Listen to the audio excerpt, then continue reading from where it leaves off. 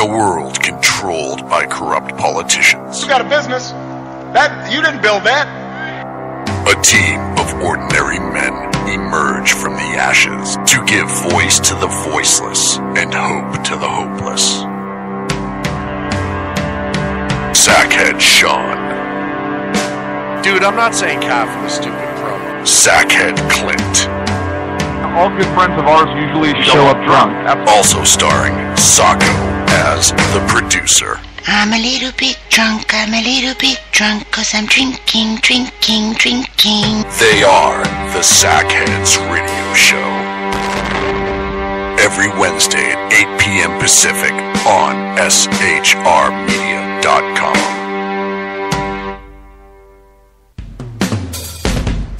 This is Tammy Jackson, inviting you to join me on the Tammy Jackson Show every Tuesday night at 7 p.m. Pacific on the 405radio.com.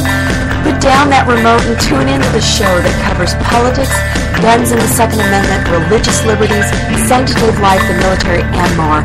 I host newsworthy guests and work hard to be a conservative radio show that's not like all the others. So save Tuesday nights at 7 p.m. Pacific from me, Tammy Jackson, on the 405media.com.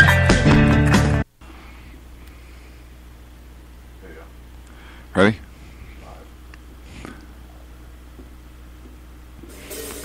The best late-night conservative talk show in America, Sackheads Radio.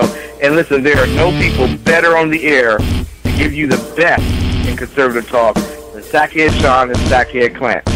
And we're working on some immigration papers for a certain other guy who happens to work here, too. For those who are tuning in around the world to the best in late-night conservative talk, Sackheads So Radio. that's Sacco too. How do you this? I would get a cat. It's the only thing I know how to do. It's guitar, by the way.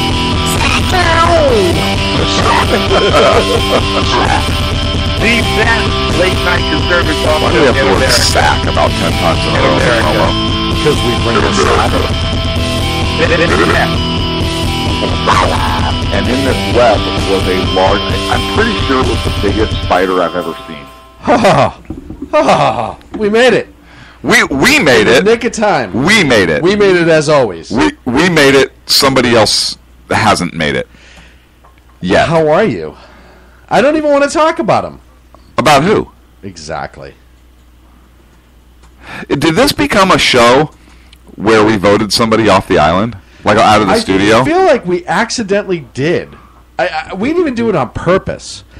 And you know what? This could be our own doing, and here is why. Okay. It's possible the cage is too good. I told you not to throw the sawdust in the corner. I did. I said no. The little guy loves to rub in it. He does. He gets on his back and shakes like a little chinchilla. But this is why I told you, do not throw sawdust down in there.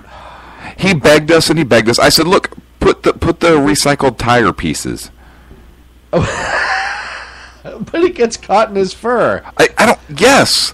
I don't care, but then you were worried about, with the wildfires here in California, if that catches fire, the fumes would be toxic. Whereas at least the cedar, the sawdust is just natural. So we need to change our hashtag from Free Sacco to Where's Sacco. That would be the thing to do. And the thing is, I know he's been active on his Facebook. Oh yes. Oh, I know he has. Right? I know he has. So he is hiding. He's hiding in plain sight, which I don't like. Right. So we need to get... And the fact that he's been successful thus far... Right. We may need to send him to Iran. And Iran... No. It's one of those things that... Listen. You need to tweet at SocoTaco1, SOKOTACO1, and ask him where the hell he's been. Because this is the second week in the row. Right? He was here last week. Right. No, he was not here last week. The week before last, I'm sorry.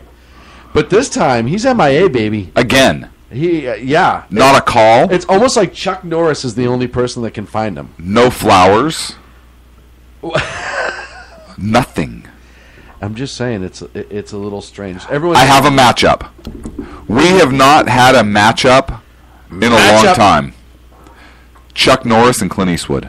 I'm gonna go with Chuck. Are you really? I'm going with Clint. And here's why. Okay. When Chuck Norris does push-ups, his body doesn't go up. The earth goes down. That's right. But while he's pushing the earth down, Clint Eastwood would tell him to make his day. Yeah, that's great. No, it is great. What? Clint Eastwood is the man with no name. He's like a ghost in how many Western movies? All of them. Yeah. Oh, by the way, it's the 5th of August, 2015. You listen to the Sackheads radio show. How did we get off to a stupid start? We're better than this. You know why? Because Sacco's not here. I know, right? And we haven't heard from him, and it needed to be thrown out there. It's actually a little concerning. Yeah, actually, we're kind of having this discussion, and then the show interrupted us, and so we have to continue the discussion. Us being the professionals that we are. Right, is how we... I have a story. Okay. So you folks may have heard Sean say the following words. When have you ever known me to waste food? And before tonight, I never had an answer. But tonight, for the first time in history, in recorded history... Recorded, right. That's important. Right. Sean wasted food. Sean was personally responsible for wasting 3 meatballs. 3. Count them, 3. And some bread. Yeah. Here's what happened. We went to a sandwich shop for dinner. We did. And there was a special. There was. The number 16. Which was not a meatball sandwich. It was not. It was an Italian sandwich. Sean ordered the number 6 and forgot the teen. So when unlike you, I don't hang on a second. My mind all the time. So when the worker turned around with a meatball sandwich mid-making, I believe she would be called a sandwich artist. The person that works at Togo's. Yeah. Yeah. The teenager of minimum wage. Sean says, that's not the number 6, and proceeds to have an argument. This is my story.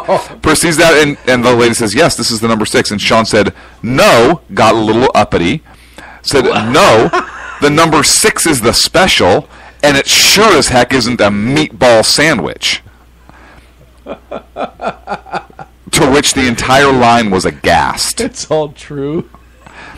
And the poor girl said, I'm sorry, sir, but the number 16 is the special. Sean pauses for a good 30 seconds while they lock eyes, because now this gal is daring to challenge Sean on food. I had sweat on my brow. You did. Sean slowly retrieves his glasses.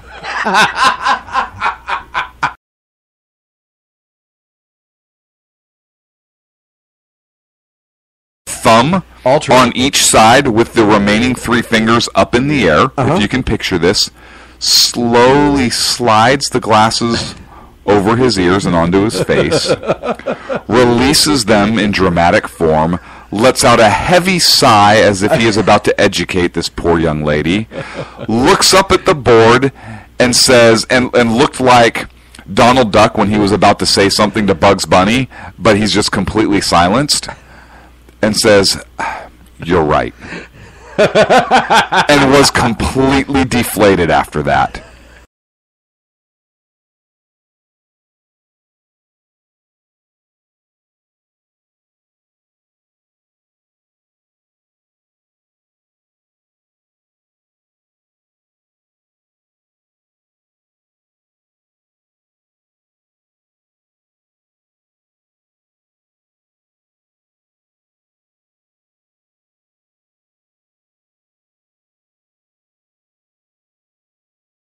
Bad, per se, but it's just something that definitely needs to be addressed over the next few weeks.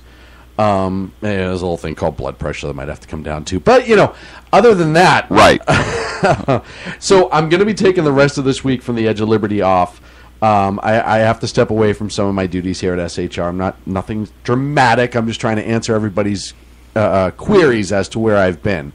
So it's probably going to be this week and next week from Edge, and then I'm hoping to get back into it the couple weeks after. But, a really good friend of ours, Jeff Dunnance, who hosts Rogue Nation here on SHR Media, he immediately said families first, everything else is second. And I wholeheartedly agree with that. I know certainly the team here at SHR agrees with that. Dan Butcher, once again, is just stepping in and picking up a lot of my slack and handling business.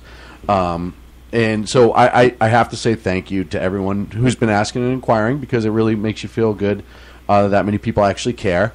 I'm going to be back at it tonight. Obviously, I'm here next week. I'm off. I have to be off next week. I can't miss next week. And then hopefully the situation will be semi-normal, unlike my hairline and my affinity for throwing away food. Right. So, and your waistline. Now, there is one person. There's no such thing as a normal waistline for me. Right. You're like a fire plug. With one nipple. or a tree trunk. I don't know. There is one person who clearly doesn't care, and that's Sacco, because once again has no idea what's going on. None, and he's missing. In action, which I think they made a movie about, which might have been Chuck Norris to kind of bring it around Chuck. It was Chuck, full baby. circle. Yeah. Full Chuck, baby. We brought it right back around again. See, I brought it right back around to full Chuck, but if you were to get on a horse, you would be Pale Rider. If you got on a horse... It'd be a great movie. You'd have to go all around the barnyard.net. Anyways, it's not important. It's not safe, so but just off, actually, for once. It's right. That would be me on a horse. Hey, a lot of things happened this week. There's nothing happening this week, so I want to thank you guys for listening to the show. We'll see you next week. We'll see you next week. Good night, America. Hopefully something awesome happens next week. So Russia submitted a claim to the United Nations. Oh, goody. And they are trying to claim a large portion, about 463,000 square miles of Arctic sea shelf. Oh, it's theirs. Right. Well, the reason they're doing this is they're looking for oil and natural gas rights in the region. That's an excellent question, Sean. Thanks. I kind of do this for a living. Let me answer. Okay. So about 25%, it's estimated about 25% of our untapped natural gas supplies and oil supplies are in the Arctic region. 25%, so a quarter of the world's untapped supplies, resources. For those who went to... Right. Or 0.25. Well, I think in Common Core, it's like 2 pieces of Hershey's chocolate. I think that's a quarter of the bar.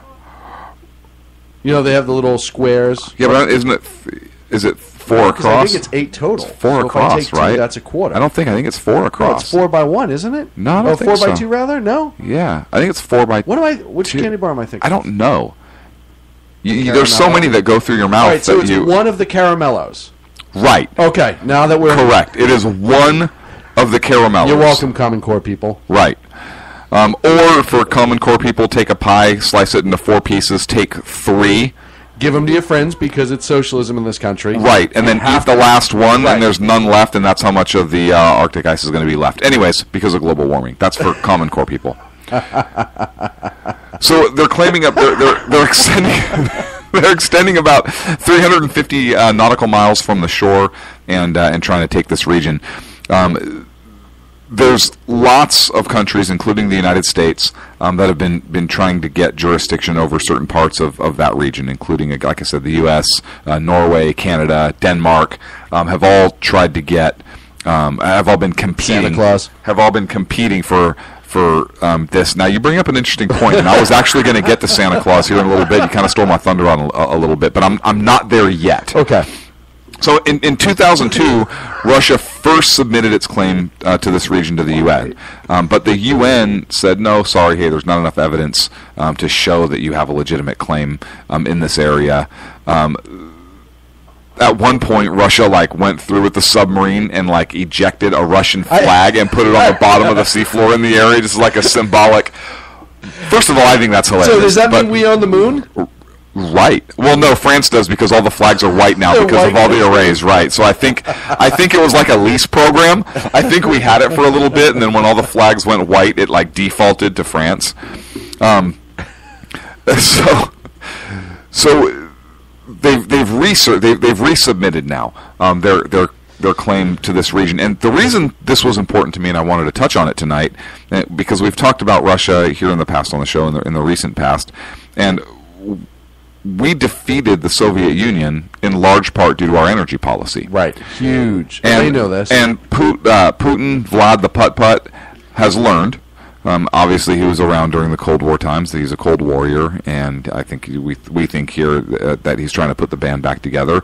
And so he understands where the Soviet Union fell apart before, and I think he's trying to get ahead of the whole energy thing now, understanding exactly how critical it is, particularly to the survival of and the strength of Russia. Mm-hmm. Of course, Greenpeace is all up in arms about it, but again, well, they're not up in arms. Of course, they're all up in marijuana plants. I don't know, whatever the heck they're all up in flippers. they're all up in Birkenstocks over this whole thing. We really got that patchouli oil in a flurry. Right. Their dreadlocks are flying all over the place. Their Uncle Tom's toothpaste is just emptied all over the place. They're just pissed. Right. So all of the 193 UN members got all of the paperwork, including all the coordinates, all the charts. But what's interesting is Russia has also been beefing up Russian military in the area. So they restored an old Soviet Union era military base in the New Siberian Islands. They've kind of reactivated other older military outposts in the region. They have conducted military operations in the area. If you remember earlier this year, they had several thousand, I think 38,000 troops, 50-plus warships and submarines, and over 100 aircraft in the area, all doing drills, basically demonstrating their ability to easily mobilize in that area and defend what they believe to be their claims. Now, this brings up, you brought up an interesting point just a few minutes ago, poor Santa Claus. Right. What if Santa Claus puts a claim to the energy, because who knows what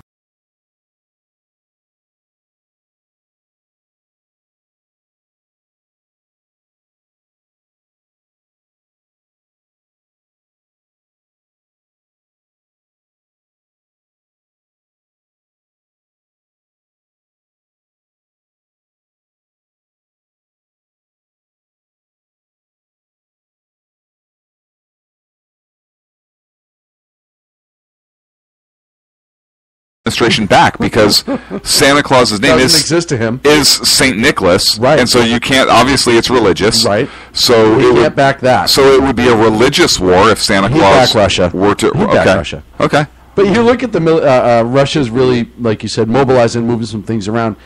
The age of their equipment has been showing, at least with their aircraft, because they've suffered 5 or 6 serious crashes over the last 2 months, all on fairly mundane approaches, landings. Nothing. It wasn't like they were in the middle of war games and they were crashing out. As we've seen, as recently as July 4th, we've been having airspace incursions with the Russians coming over. Did they put, because they were talking about putting ejection seats into some of their helicopters because of that problem? That was the Polish military. Was that what it was? Right. Okay. I knew it was one of them. Well, there goes all our Polish listeners. I'm going to miss that guy. Sorry, loved you in your debates with Archie Bunker. You were awesome. So, obviously, he knows this. We've talked about this. He's not a fool. He's a tactician. Which one? Obama or Putin?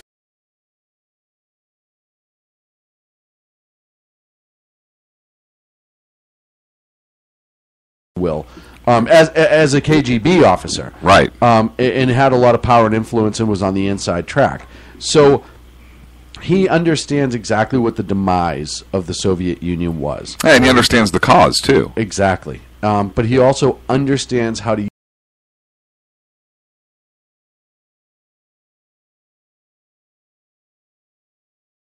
things that he really needed to do from the beginning is get the military strong. Because without a strong military, all that other stuff is nothing. But in order to sustain that, you need energy. To have energy. Right. You need to have that income. You need to have something. Do you smell something burning? No. Do you? Yes. Oh. And with this nose, I'm trusting that over yours. Yeah, I was going to say, I'm in. Right. Do we need to evacuate the studio? I don't know. I'll do a walk around. Is Russia listening right now? And they've injected or Greenpeace. Or Santa Claus. Or Obama. Who's after us tonight? Who's after us tonight? Who's lighting the studio? No, because we would fight for Santa Claus. Where the hell's Sacco? And he knows that. Is Sacco setting us on fire? Is Sacco an agent? Ooh. Well, he's from that area, right? He's one of those people. Right. He is. We've talked about this off air when he wasn't around. He's all the time. He's He's Armenian. Most people can't find it on a map, but you can't trust him whatsoever. The blatant bigot at it again. But Russia wants to be perceived as a threat. We know this. They want to be. They want to be the superpower. Absolutely, they want to get that superpower status back. You cannot do it without energy. They know that. They can start rebuilding their equipment now, but 4 or 5 years to be able to run that equipment. They have aircraft carriers, I think, that are in production. They have some new airplanes coming out, new tank that they just put out, a couple other things. In order to actually keep those up and running, like you said, resources. Yeah. They need to sell as much as they can and use as much as they can, export whatever they don't use, what I mean to say. You now, and you watch a big, if this deal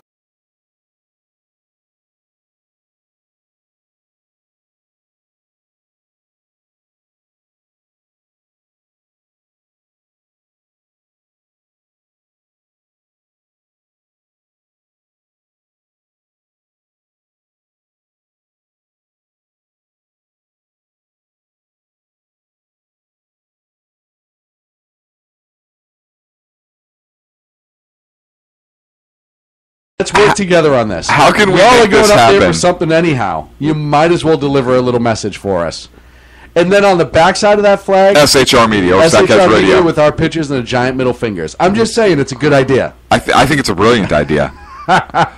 Joe Biden, if you're listening, Joe, if you were listening, sir, Uncle Joe, and if you could have a United States, I dare you, Navy submarine. We just had to dare Joe Biden. I double dare you, Joe. I triple dog dare you. Get It's in like touch breach with of us. etiquette. Hey, you know what? You're going to enter soon. You want to get a bump in those polls? You want people to trust you on defending the homeland and keeping Russia in their place? Email Sean at shrmedia.com. Give me a line on a sub. I don't need it for long. I just need to deploy a flag. Right. And it's not a lot. And we need giant pruning shears on the front. Can you do so that we can cut one down as we plant the other one. I just a big scissor mechanism. I just picture like a month from now, you see Joe in a cold suit dive into the North. Where's the vice president? The vice president's taking an expedition to the North Pole. Wait, what? He's in one of the SEAL releases on the SEAL mobile releases outside the sub. All right, guys, we gotta get this goddamn flag off the ground. Mr. Vice President, that's not even a wetsuit, sir. That's more like a janitor's suit. Yeah, I'm ready to go. And that is actually not an SCBA system you're wearing right there. That's actually just like one of those janitor's dust masks and goggles. So yeah, that's actually a World War I era mustard gas. Yeah, water's cold. Got it. Let's go. Yeah, water's cold. Don't hold my breath. Have a beer waiting for me. And a hooker. Because it's cold. I got to warm up when I'm done. This has been your Vice President, Joe Biden. Underwater adventurer. Vote for me now. Bing, bing. Just I just picture all his upcoming campaign commercials just to have the worst special effects, like a used car salesman, like, "Hey, it's Joe from the White House, and I want to sell you the presidency 2016." You know who I want to see have a conversation, and most of our listeners are not going to get this, but a very few will. The older ones. I want drunk Joe Biden to have a conversation and to hang out for an hour with drunk Peaches. Oh, our friend Peaches. The two of those would do some damage. Our friend Peaches is a male. So this kills me because we know Peaches. Now, if you guys don't know Peaches, this isn't funny, but this is actually hilarious stuff. He only goes by Peaches in certain situations. In certain situations, but this would be one of those situations. Would absolutely be one of those situations. This would be a Peaches situation. Joe and Peaches take on the world. You know what the sad part is? It would become Peaches and Buttercup. They would solve. That's a good one. They would solve more problems than we'd give them credit for. Oh yeah. You know what I mean? Like, yeah. Belly's too full for drinking. We get a fix for that. You know, right? Your Ford Pinto won't start. We get a fix to that. Right. Like, you die spontaneously and reboot every 10 years. We got a fix.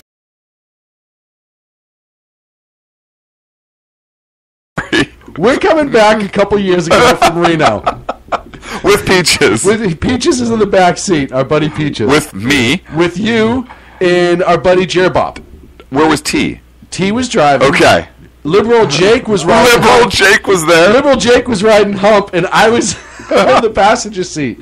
So, for those who don't know Peaches, he's built kind of like me, only more bald. If that's even possible. I swear to God. So we're riding back, and all of a sudden, Sackhead Clint at the time goes, guys, and I turn around, and Peaches is the color of a plum. Purple. Literally purple. And he's not breathing and slumped over to the side and sweating. But it wasn't like a normal sweat. It was like somebody turned a sprinkler onto him. Yeah, it was bizarre. I couldn't find a pulse. All of this is a true story. I couldn't find a pulse. Could not find a pulse. I immediately checked. I could not find a radial pulse.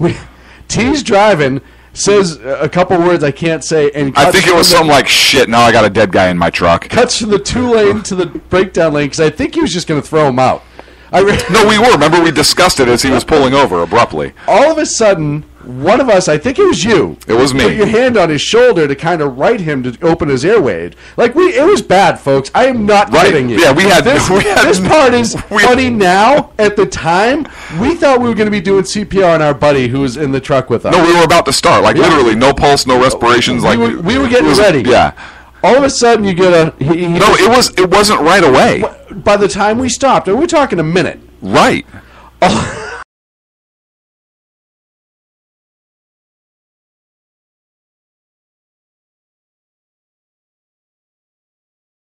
Suggested we just leave him on his front porch that way. But then all of a sudden he goes... What's everyone looking at? Why are we stopped? I kid you not. All the color comes back to him like nothing. Why are we pulled over? And we're all staring at him like the kids in Goonies. We have nothing to say. And then turns around. And we've all seen a couple things in our lives. Yeah, here and there. Right. He then turns around and goes, did it happen again? No. Well, first, I think it was T that said...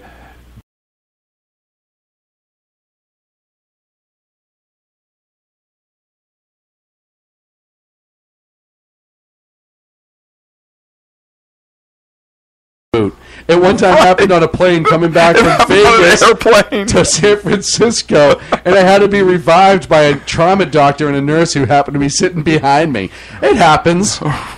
Like everything was right as rain. Like there was absolutely nothing to worry about. Right. I swear on my soul, this is a true story. To this day.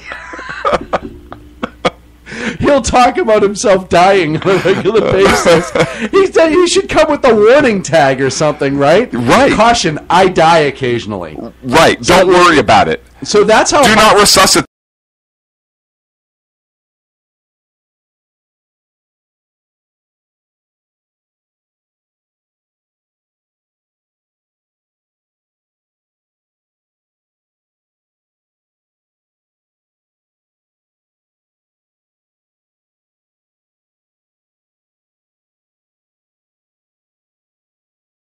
Oh, just a couple, less than 24 hours now. We're going to have the first presidential debate. I don't care. That's the best story. I can't believe we just told it on the air. That and more of the SHR Media Network. Stay tuned.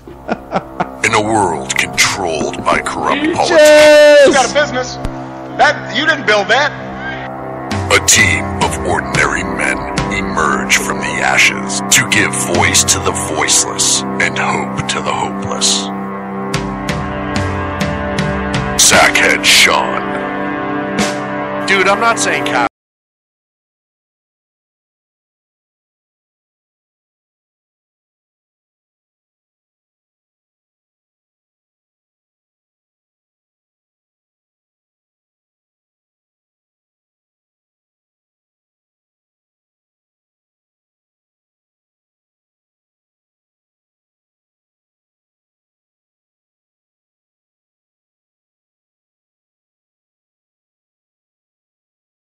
Pacific from me, Tammy Jackson, on the 405media.com.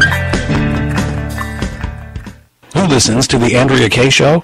Let's find out as we eavesdrop on listener Roger Johnson in Encinitas. You know, if our policy is going to be bring any child who comes across the border, we have to take them in. Okay, so apparently Roger fell asleep in the middle of my brilliant political tirade, and now he plans to sue me because I put him on the air, sleeping. Obviously, he's a liberal. Snoring, not an option while listening to the Andrea Kaye Show, Tuesday mornings at 11 on Financial News and Talk. You know I'm right. Y'all know I'm right.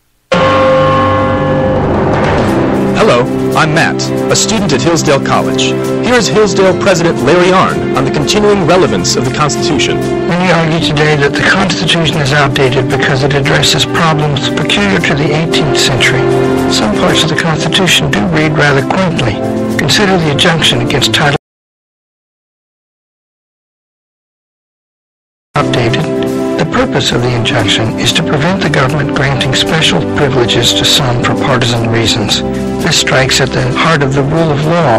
The crony capitalism so common today is a place where the government bestows favors and tax dollars on some businesses to give them a leg up over others. This is exactly the kind of thing the Constitution was meant to prohibit. The Constitution is not so outdated after all. This Constitution Minute was brought to you by Hillsdale College. To join the national conversation on the Constitution, go to constitutionminute.com. And ladies and gentlemen, welcome back to the Sackheads Radio Show. Oh man, I even told Peaches, we told the story, and he'll tell you if you ever meet him, 100% true, every single part of it. Did he respond back yet? Of course he did. Well, he wants to, now I got like 52 text messages from him because he wants to talk about it. Let me see your phone because this is your segment to introduce. No. I just want to see. I'm not going to flip through pictures again. No. Last time, no. So...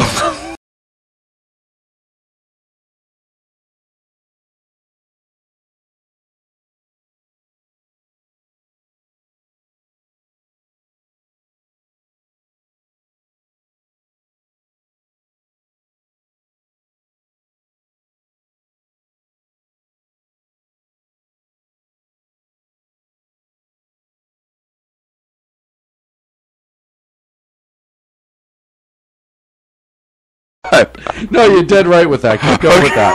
Okay. George Pataki. And he played Sulu on and Jim Gilmore, and I think he had some girls that did a show. I don't know about he had the Happy movie. Oh, that's right. Yeah. That's right. Because that's when he was running for governor of Virginia. Find these right? people. What do you mean these? Really? Blatant bigot, these people? The blatant bigot. Why? Because they're all white? Except for...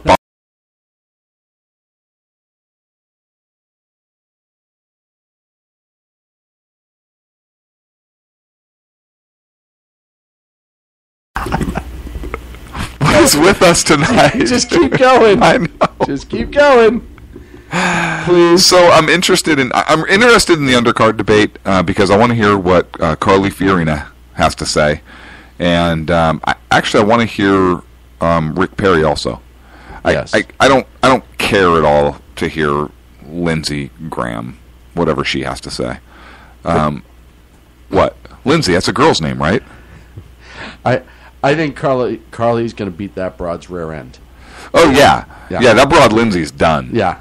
She is just, yeah. Is it inappropriate if I call him Graham Cracker because he's white? Would that be racist? No, I think that's perfect. Okay. But wait a minute. I am the blatant bigot. So you call him Graham Cracker. I'll call him Graham Cracker. Okay. So that Graham Cracker. Right. And Sulu. So I'm interested to hear what they have to say, and I'm wondering, and I don't know the answer to this, are the questions going to be the same? I don't think so. I wouldn't think so either, but... Because I think it's... So how do you differentiate, right? Because they're still part of the current presidential field. Technically. So, no, they are. I mean, they're not the top 10 on the average of the 5 polls that they took or whatnot, but they are still in this race. So how do you have a separate debate, or how do you bring up separate issues from one group of candidates and then separate issues for another group of candidates? No, I agree. It should be the same. It won't. I probably won't be. It might be the same questions, different staff, though. Or same.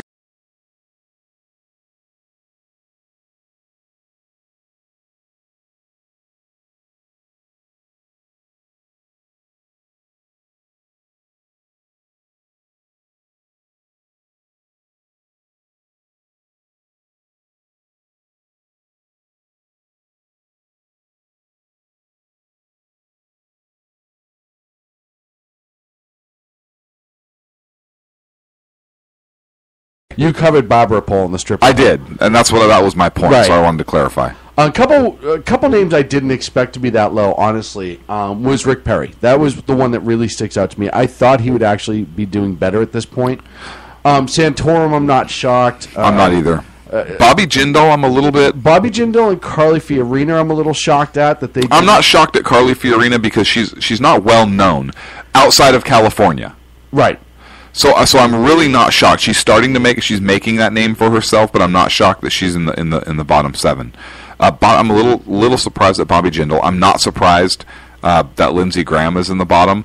I'm actually pleased. Right. No, listen, there's some people that just need to go away. Former Virginia Governor Jim Gilmore of the TV show The Gilmore Girls. That needs to go away. I don't think Pataki brings anything to the debate.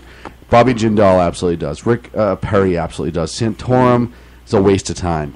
You know, and then Huckabee being in the top 10. I don't think this is my problem with this. I'm surprised. So let's start talking about the top 10. Let's talk about who's in the top 10. Because there's some people that I absolutely disagree with being up there. Huckabee's number 1. I just don't. I don't see Huckabee doing anything more than reiterating the things that he's done the last 15 times he's run. I like him as a commentator. I like him as a person. Yeah, he's not a bad person, but no, not at all. Ohio Governor John Kasich. I know why he's there, because we need Ohio. We need to win Ohio in the swing state, and he's going to support whoever. That's why Kasich's in the run. Chris Christie, I don't think belongs. I don't either. I don't think he's done enough at all for this campaign or anything. We can talk about numbers, but let's talk about people who should be there and who shouldn't be. That's my issue with the way this was decided. Donald Trump, absolutely. Jeb Bush, as much I don't like him, has the his clout, politics has the clout to be into this debate. And actually, you need a Jeb Bush to make the real conservatives stand out, right? So, I mean, that's the one good thing that Jeb Bush kind of brings to this Chris debate. Christie. And Chris Christie. And I think Christie's even right of Jeb. Not far right of Jeb, but him and Kasich, I think, are a little bit right of Jeb. But Jeb is... what's the word I'm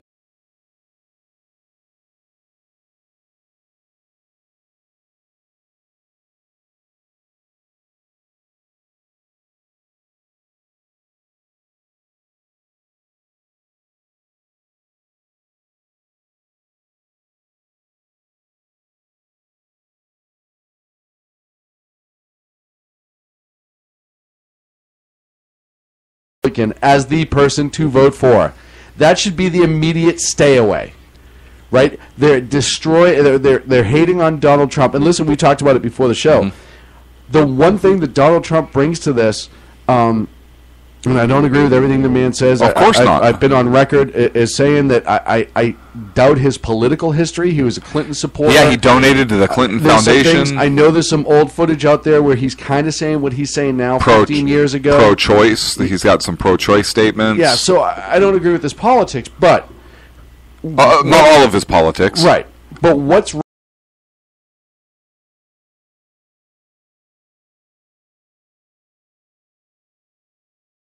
People are... his numbers are a rebuke to politicians. They aren't even necessarily for Donald Trump as much as against politicians. You know what I think they're for? I don't know that I agree with that statement 100%. I think I know where that statement's coming from, and so I agree with it to an extent. But I think that his numbers are high because even if he were a politician, people, I think, like the fact that he is going to do what he says. If he says he's gonna build a fence between us and Mexico and make Mexico pay for it, if a politician said that, nobody would believe it. But Donald Trump says it, and you're like, yeah, you know what? He might actually pull this off. In this mixed up, crazy world. I believe he means it.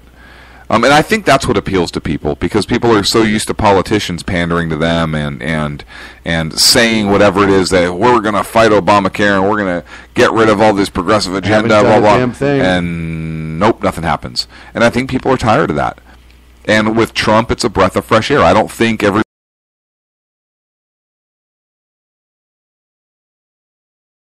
or backs everything that he says 100%, because you're not going to agree with anybody 100% of the time. No, but it's principles. They may fundamentally disagree with him on several issues, but I think they're supportive because they say, you know what, at least we know what we're getting with this guy. But it's principles. And at the end of the day, like you said, Trump is who he says. And after 2014, you can imagine why so many people are doubtful, right? Can you blame anybody to doubt any politician, including the actual conservatives that are on this ticket? Yeah, I have to say something about Kasich. Okay, I'm done, I guess. No, you brought up Kasich earlier, and at this point, it's been kind of stewing in my brain. Okay. You said you don't believe he belongs in the top 10. And I agree with you. I think he was like bottom of the top 10, right? Or one either number 10 or number 9. I don't remember, but I think he was towards the bottom. But he's leading in Ohio, which is where the debate's being held. But in his statement, he says, as governor, I'm glad to welcome my fellow debate participants to our great state, and I look forward to discussing the issues facing our country with them on Thursday. Like he's in charge. Right? Like he's the man to be. Ooh, hey, guys, welcome to the house. Have a seat. Yeah, don't put your feet up on the couch. I'm glad you're all here. This is my debate. No, exactly. I don't necessarily know if he means it like that as much as... I'm governor of the state. It's welcome. my home state. Come on in, have a good time, sit down. Hope it goes well for you. I don't think he's that douchey. I don't think so, but maybe he is. I mean, hey, listen, it could be a little like a little power play, right? Right. This is our house. Protect our house. Who knows? I don't know if Kasich, in the words protect.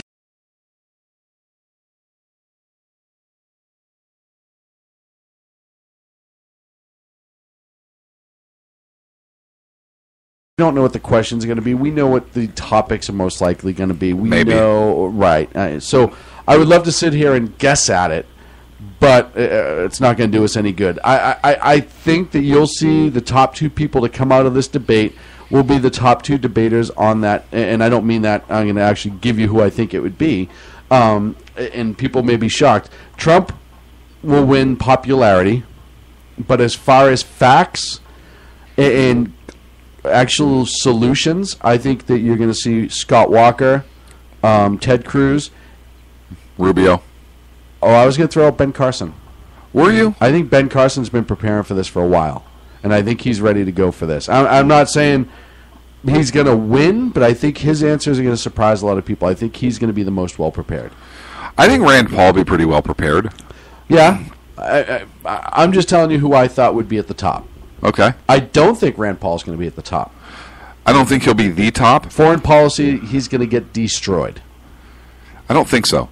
I think he's trying to make enough of a separation there, and he while you may not agree with his with all of his foreign policy, he has a sound constitutional argument, and I think as long as he frames his position in that way, I think he'll score. I think he'll score points. I agree with you. I don't think he's going to be at the top. I don't think the popularity aspect. I think Trump is going to come out popular pretty well because he says he's not preparing. I'm guessing he's preparing. I'm guessing he's preparing. That's like you saying. But here's the thing: have you eaten recently?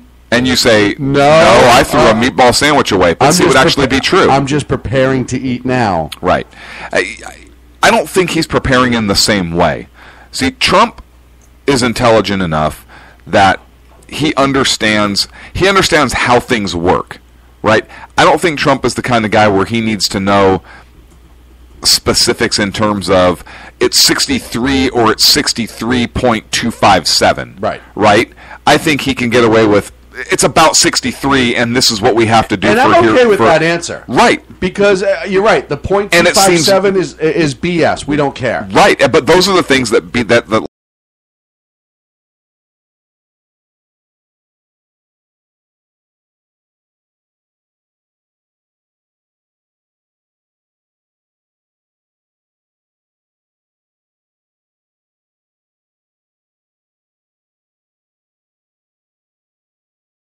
I agree with you about Walker.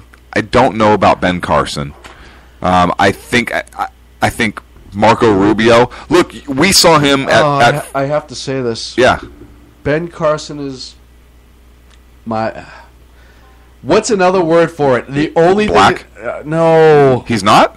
Well, he is. Oh, I've heard. He's my dark horse in this race. Really? Really? Really, blatant bigot? Blatant bigot strikes again. I think he's going to do far better than anyone. You want to have a Lipinzano Stallion talk, too, while we're at it? He's going to do far better than anyone expected. There's no other term. Why? Because there's no expectations for him? Like, what are you meaning? You were being so... it's because he hasn't been very vocal. People aren't giving him as much consideration as I think they should. I think that even Fox and some other people have pushed him off to the side and have already written him out of this conversation. And I think that because of that, he is going to surprise a lot of people in this debate. He may surprise some. I don't know that he's going to really come out towards the top. Like I said, I think Marco Rubio will do a very good job. Mm-hmm. Like I said, we saw him speak at Freedom Fest, and I thought he was great. Yeah, I thought he did great. He had a great speech. Very organic, very down to earth. Look, he comes from a hard working class, absolutely, family. I mean, and he gets it. He's been there. He understands. He's not part of that, or he wasn't. He didn't come from that establishment, established money family. Like a Jeb Bush. No, he's a self-made person. Mm-hmm. So, and same thing with Scott Walker, and I think people relate to that. I think that's going to be actually what hurts Trump, because Trump came from a pretty well-off family, and that's eventually going to get played against him, if it's not already tomorrow night. So, who else do you see coming out, making some serious headway in this debate? We talked about Ted Cruz. You talked about Ted Cruz. Ted Cruz is one of the only candidates that I've seen that really kind of seems to be taking Donald Trump seriously. Mm-hmm. He came out and said that he's commended Donald Trump for having the courage to speak out, and in particular to shine the light on the problem of illegal immigration. So I think Ted Cruz is very smart in doing this, and I say that because Donald Trump is polling very strong right now. Mm-hmm. People are liking him, and we already discussed that, and perhaps some of the reasons why. I think Ted Cruz acting this way towards Trump is deflects. No, I think he's going to pick up some of that that momentum with him and kind of ride that wave, right? Because if everybody's attacking Trump and they're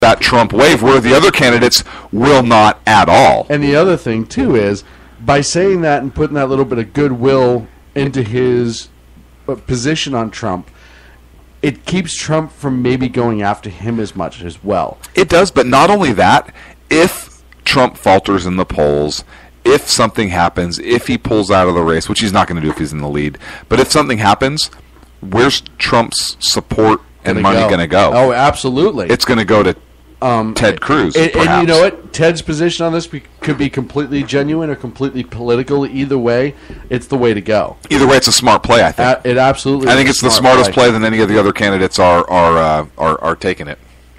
So it'll be fun to see. Of course, it's the day after we're on. Why can't it be on a Tuesday night? So you're saying we're having a special show tomorrow night? No, I am not saying that whatsoever. No part of me is doing that. However, we did discuss Twilight Zone type things that could be interesting moving forward in this debate or in this election, if you will. Let's say Donald Trump stays. We did talk about where this. He is. Right. Let's say he keeps leading all the way through to October next year, leading into November. Let's say he gets the Republican nomination. Let's just say. Let's just say. I'll do the other side.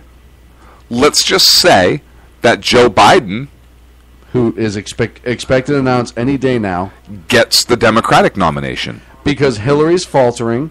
She may crash and burn. I think the luster of Sanders is starting to go away. The Dems are scared. They are in complete panic mode. Right. And I think you're going to see Joe throw his name in real soon. So let's say it's Trump v. Biden. Go on. Now, the way this came about is we had a matchup. We did. And the matchup was Trump v. Biden. And we were killing ourselves while we were eating our Togo sandwiches, picturing this fist fight. Where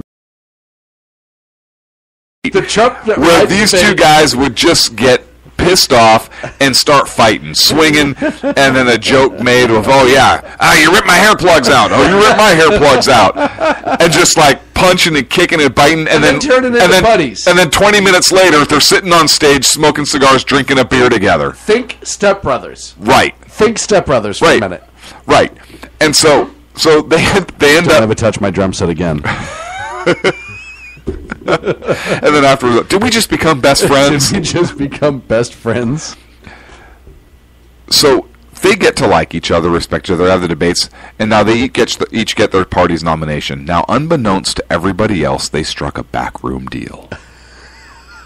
And immediately after securing their party's nominations, after the conventions are over, the vice presidential matches are announced.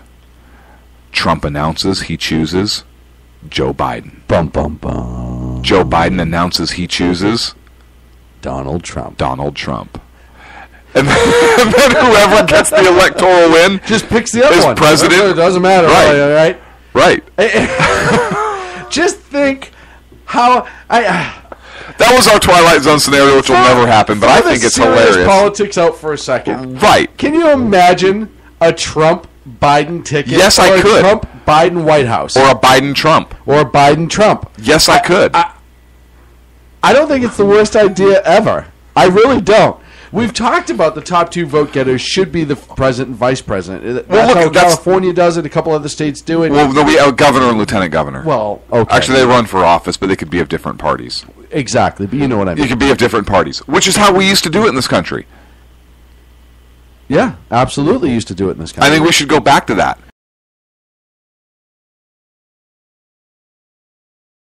Really do.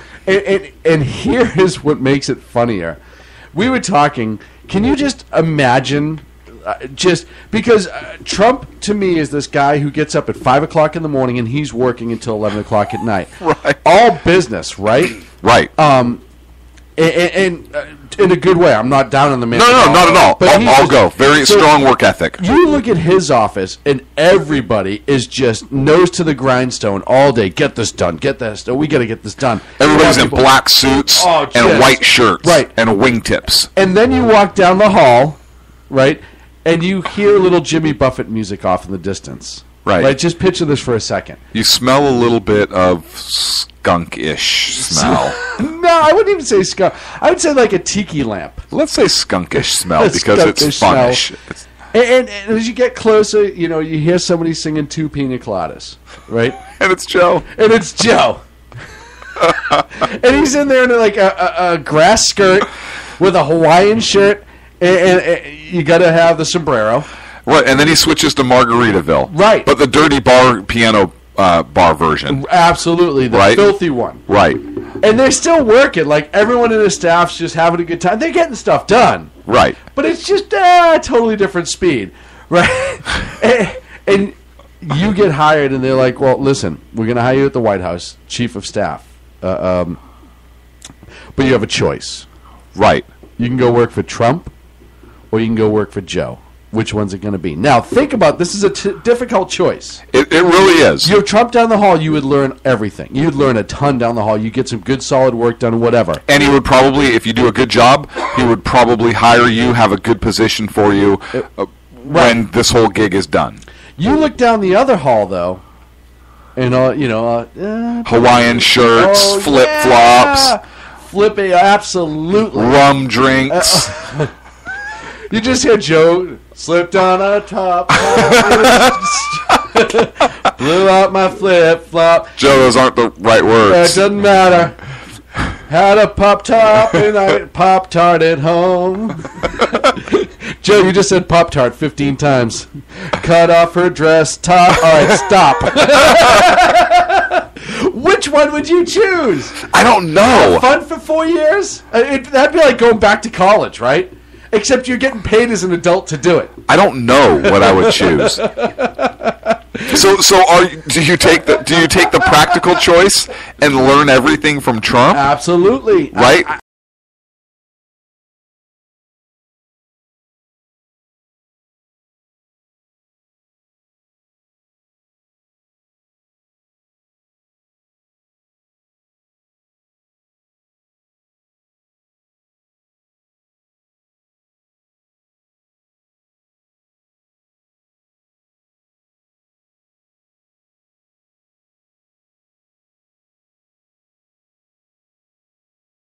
Joe with the unicycle juggling friggin' rolling pins going down the hall. Nipple clips in a car battery. Secret Service is just out of their mind. No! He rides out into the public area of the White House. House. We're up against a break. How many times did we lose Joe yesterday? 6. Really? Where'd you find him last time? Omaha. Omaha? Yeah. Was that a beach?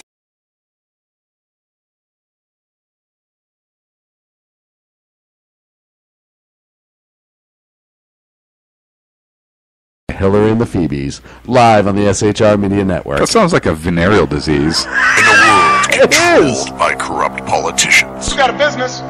That you didn't build that. A team.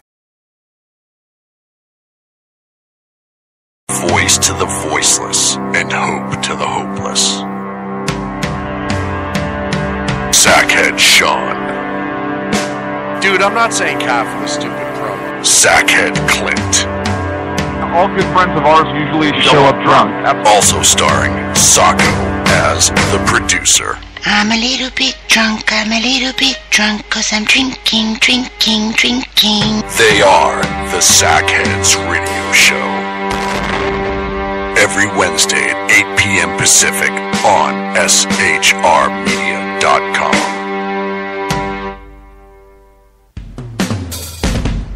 This is Tammy Jackson, inviting you to join me on the Tammy Jackson Show every Tuesday night at 7 p.m. Pacific on the 405radio.com. Put down that remote and tune into the show that covers politics, guns and the Second Amendment, religious liberties, sanctity of life, the military, and more. I host newsworthy guests and work hard to be a conservative radio show that's not like all the others. So save Tuesday nights at 7 p.m. Pacific for me, Tammy Jackson, on the 405media.com. Who listens to the Andrea Kaye Show?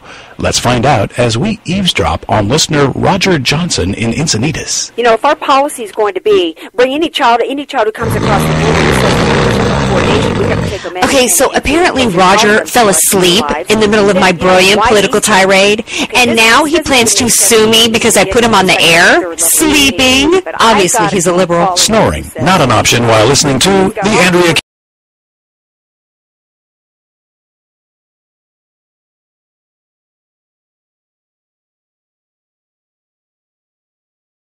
Here's Hillsdale President Larry Arnn on the continuing relevance of the Constitution. Many argue today that the Constitution is outdated because it addresses problems peculiar to the 18th century. Some parts of the Constitution do read rather quaintly. Consider the injunction against titles of nobility in Article 1, Section 9 of the Constitution. But is that so outdated? The purpose of the injunction granting special privileges to some for partisan reasons. This strikes at the heart of the rule of law. The crony capitalism so common today is a place where the government bestows favors and tax dollars on some businesses to give them a leg up over others. This is exactly the kind of thing the Constitution was meant to prohibit. The Constitution is not so outdated after all. This Constitution Minute was brought to you by Hillsdale College. To join the national conversation on the Constitution, go to constitutionminute.com. Now, wait a second, because there's 2 more promos I have to play so I don't get yelled.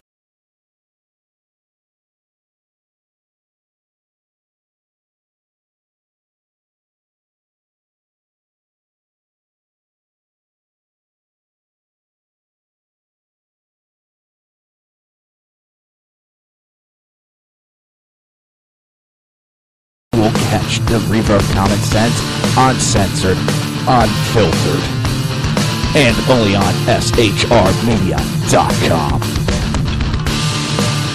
And ladies and gentlemen, welcome back to the Sackheads Radio Show live on the SHR Media Network. Man, I get scolded when I forget to do promos.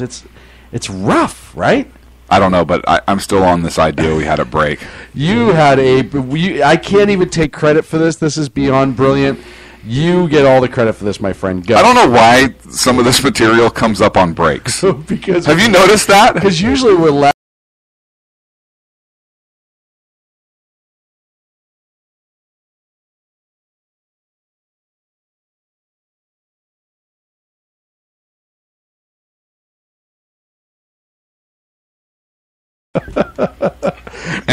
and here's how it works. Hear us out. Now, because it's Joe Biden, he orders somebody to get him a hard copy of the Urban Dictionary.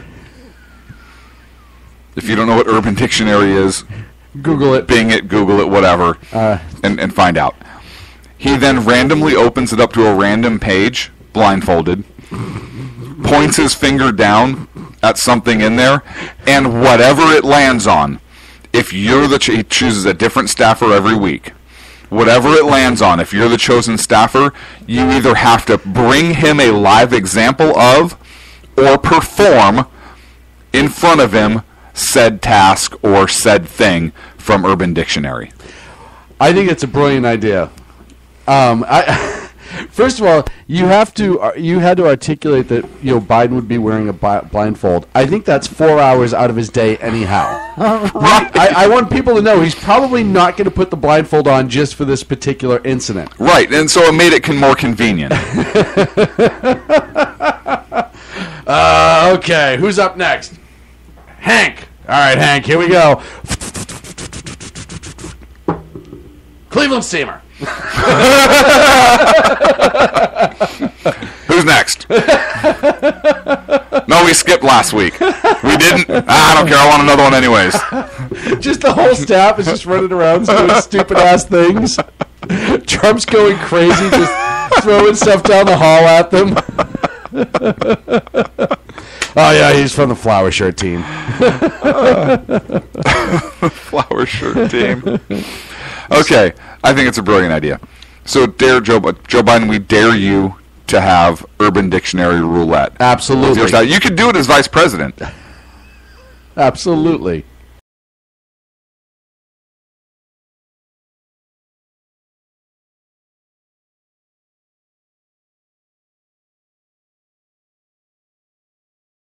Got a lot more money. Yeah, good point. So the FBI is investigating Hillary Clinton's private email server, and they're investigating to see how secure it is. And the Clinton attorney confirmed this yesterday on Tuesday. There was the State Department and the intelligence community asked the Justice Department to determine if classified material was in fact improperly shared or stored on her private email server, and also to check for the security level of that server to see if any of those documents were in fact safe or could have been compromised or whatnot. And of course, Clinton's attorney says, "Oh well, hey, we want to make sure that everything is we want to be on the up and up, Burnham." Right. David Kendall is the... He's like subliminal message man. What did you just say? No, we want to make sure everything's on the up and up, Burnham. Right. It worked for Lerner. I heard you say up and up, and then you said so. I didn't say anything else, Burnham. All I just said was we want to make sure our servers, Burnham, are on the up and up, and I want the FBI, Burnham, to be able to go in and check to prove to the American Burnham people. I'm saying Burnham, like Burnham to disk. Like, let's preserve everything. What do you think I mean by that? That's a completely defensible statement. Qualifier. So David Kendall, who's the attorney for the Clintons, has said, quote, quite predictably after the Inspector General made a referral to ensure that materials remain properly stored, the government is seeking assurance about the storage of those materials. We are actively cooperating. I don't know what active cooperation looks like. It means they haven't got a warrant, and you're not touching it without a warrant, is probably what that means. Actively cooperating doesn't mean I'm giving over what it... Right?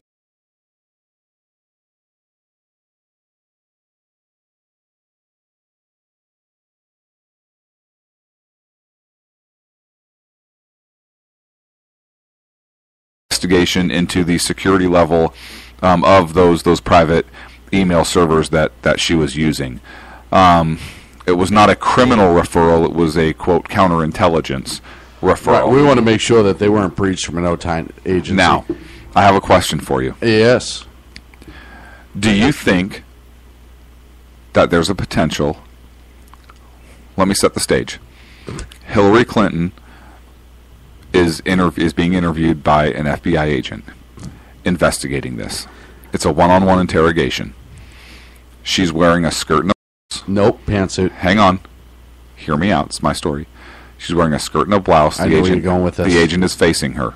Oh, God, no. Is there a basic instinct moment? No. While she tries to get away with this thing? No.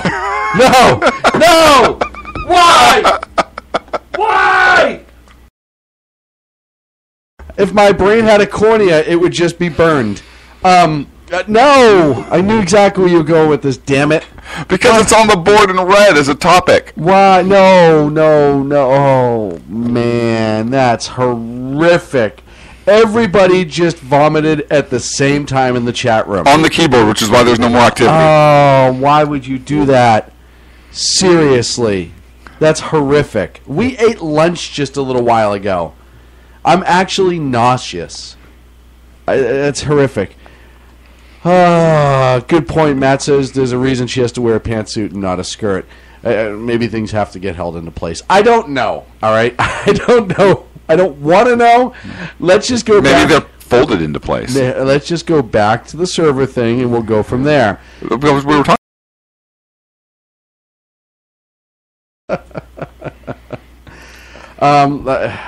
Listen, this could be either a really good thing or a really bad thing.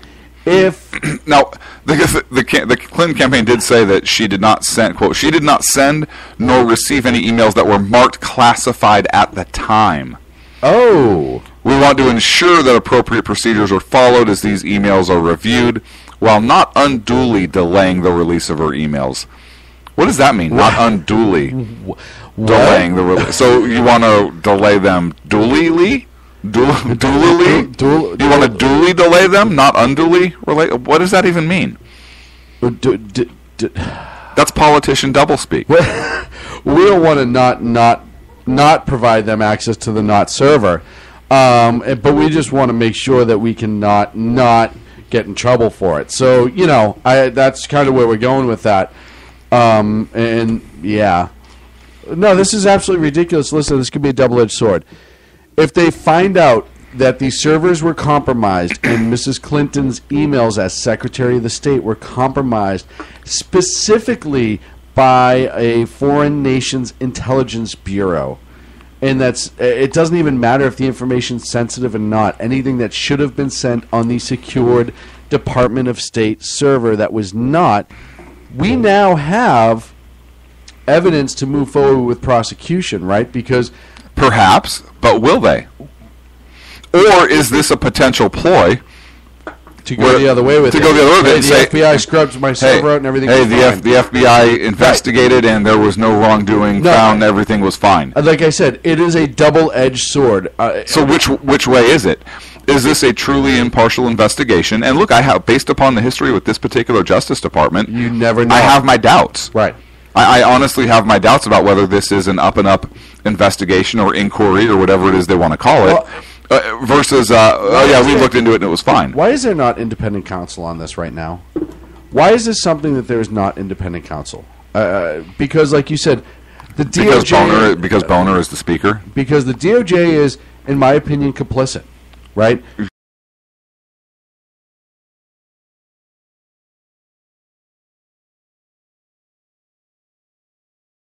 We saw it with everything that's going on with the IRS and Lerner and the Tea Party groups, etc. We know those facts. We've seen him dodge things with Fast and the Furious. You had the former head of the Justice Department refuse to prosecute himself, excuse himself. You're in contempt. No, I'm not. Yep. No, I'm good.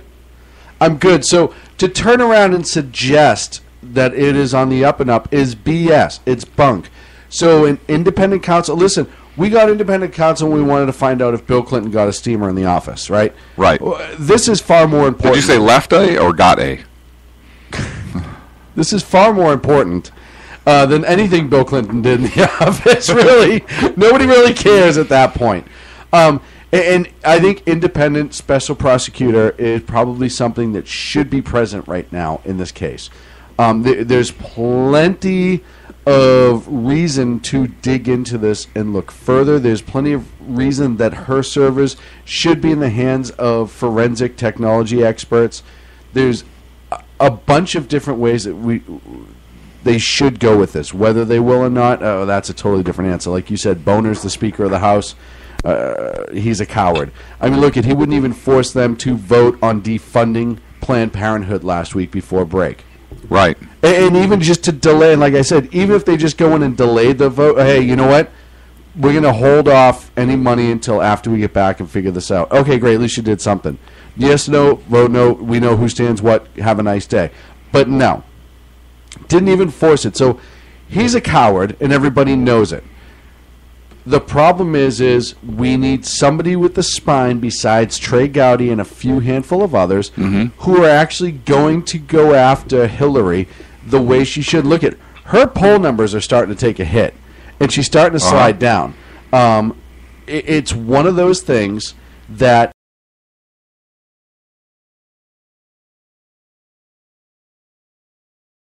could boost her numbers. Oh, look, see? Right. Oh, no, she's fine. I don't know what you guys are worried about. Everything's okay with this server. Yeah, there's still Benghazi and a bunch of other things. But, yeah, this server thing's out of the way.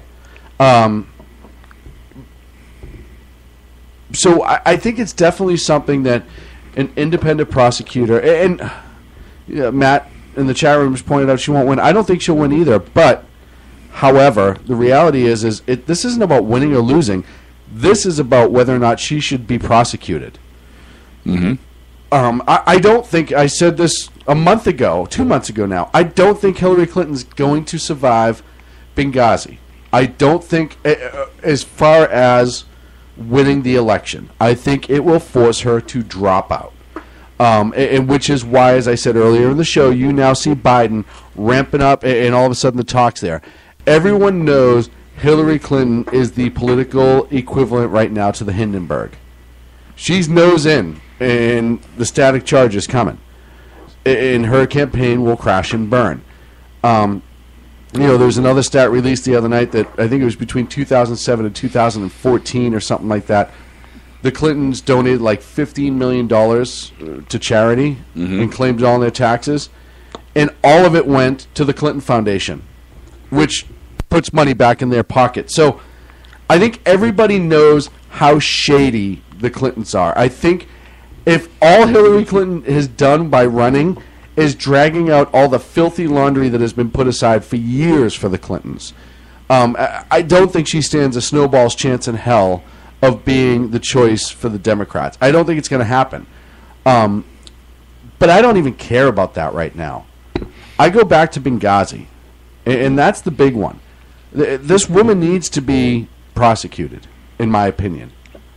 Look, I agree with you on that. There's so much with her, and I really hope the Justice Department is able to do a truly independent, impartial investigation.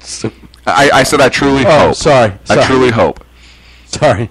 And that if something is found, that evidence is preserved. Hey, if they were not secure, if classified information did go out, I hope that information is preserved and that the right thing is done. Whatever that is, whether it's charges, whether now a criminal investigation is launched, something. If nothing legitimately is found, then that's fine too, as long as the investigation is done in an impartial manner. I don't believe that to be the case. I don't believe that I don't believe that there's nothing there, or that there wasn't something there. And that maybe they'd be able to pick up a trace of it on a computer forensic. I don't know. I don't know what their investigation is going to entail or how they're going to conduct it. But I truly hope that it is independent, and that if she absolutely did nothing wrong, then I hope the inquiry reflects that. I truly do. Right. If she did, however, then I hope that the inquiry reflects that as well. And I always go back to Petraeus, right? The Petraeus standard is set. Yes. Nobody is too far and above prosecution. Not at all. Nobody. She signed the paperwork. It was a mandated thing. She was supposed to keep her stuff on the server. She was supposed to use secured lines for the server. These are These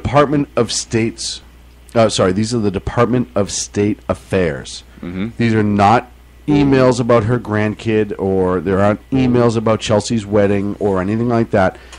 There are people who could have lost their lives should the wrong email have been sent and received. Or intercepted. Or that's what I mean. Yeah, compromised. So,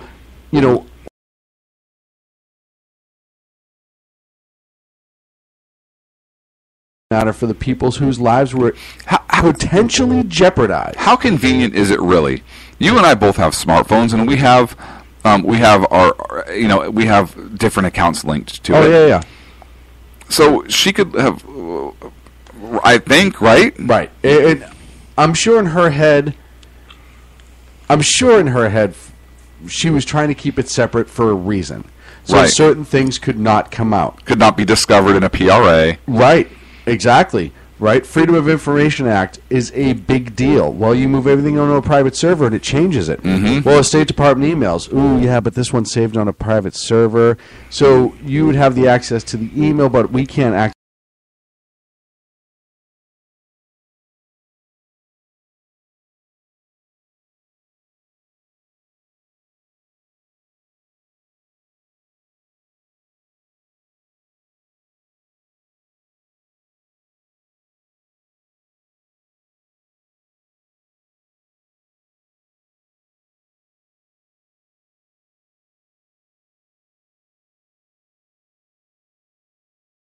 Anything like that. It was. I want to feel good. I want to be the person that I am so not prejudiced. I'll elect the first black president. You know what he says? I haven't a goddamn clue, but I'm still voting for him.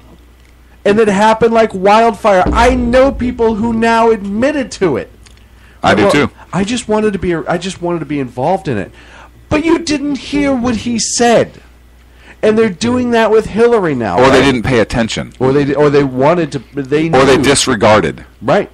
They turned a blind eye to it. They never vetted him. Which is worse. Right. in my opinion. That is, and for those that are turning a blind eye to things Hillary Clinton may have done. Not you, Agador. And blatant bigot. No, there you go again. No, I'm just, there you go again. You said it. No, you said that. It's horrible. If I said it, I would have said turn blind eyes towards or away from.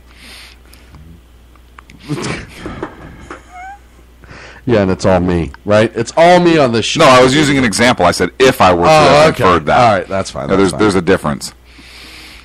Have you seen the latest with Debbie Wasserman Schultz? Oh, she has no idea what the difference between socialism and Democrats are. Neither do I. So, I actually have to agree with Debbie Wasserman Schultz on something. She admitted to what all of us have been saying for a long time. Right. The Democrats are socialists. Right, through omission. Yes. An admission through omission. And even Chris Matthews, who I couldn't believe he asked her that question. Right. What is God? He must be off the bottle. I don't know. Every once in a while, he acts like he's actually impartial. A journalist. Right. It's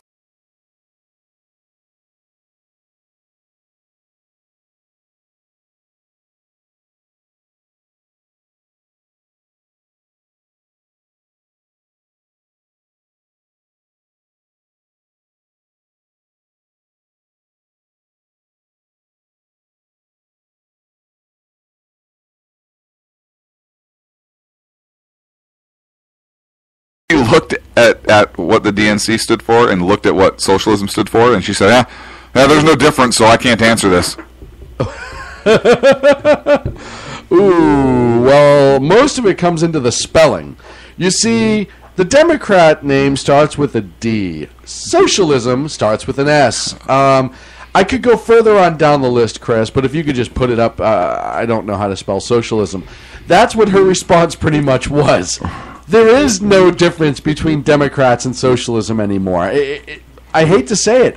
I feel, which is what was it? Time Magazine that ran the covers that said, "Are we socialist now?" or "We're socialist now," or something like that. And look at you. There are socialist governments out there. You look at France. I always tell people that people think that there are no socialist governments.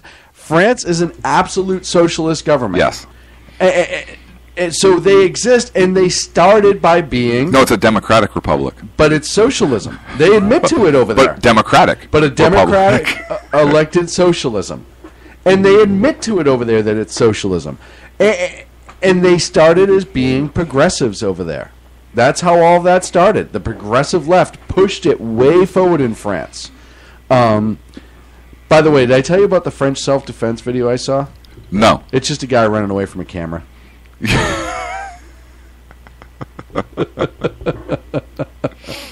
Oh, man. Are we up against a break? Yes. We're going to go a little early because I have another commercial I want to play for our good friend that you just insulted not a few minutes ago. You. You insulted. You insulted him. We'll be right back. Times are dark. The people are misled by corrupt politicians, lied to by establishment media, and deceived by the false messages of Islam. A nation looking for direction needs a guide. It needs a man with a cane. I'm Dave Milner. Join me on Spreaker, SHR Media, 100 Press Radio, and YouTube through the SHR Media page for a different kind of commentary on the unpleasant blind guy. Because in a world controlled by corrupt politicians, You got a business. That you didn't build that. a team of ordinary men emerge from the ashes to give voice to the voiceless and hope to the hopeless. Sackhead Sean. Dude, I'm not saying cow for the stupid promo. Sackhead Clint. All good friends of ours usually show up drunk. Also starring Sacco as the producer. I'm a little bit drunk, cause I'm drinking. They are the Sackheads Radio Show. Every Wednesday at 8 p.m. Pacific on shrmedia.com.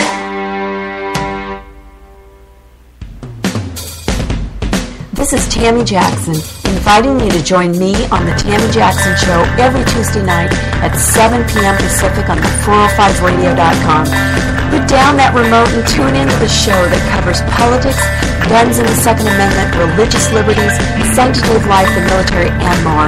I host newsworthy guests and work hard to be a conservative radio show that's not like all the others. So save Tuesday nights at 7 p.m. Pacific from me, Tammy Jackson, on the 405media.com.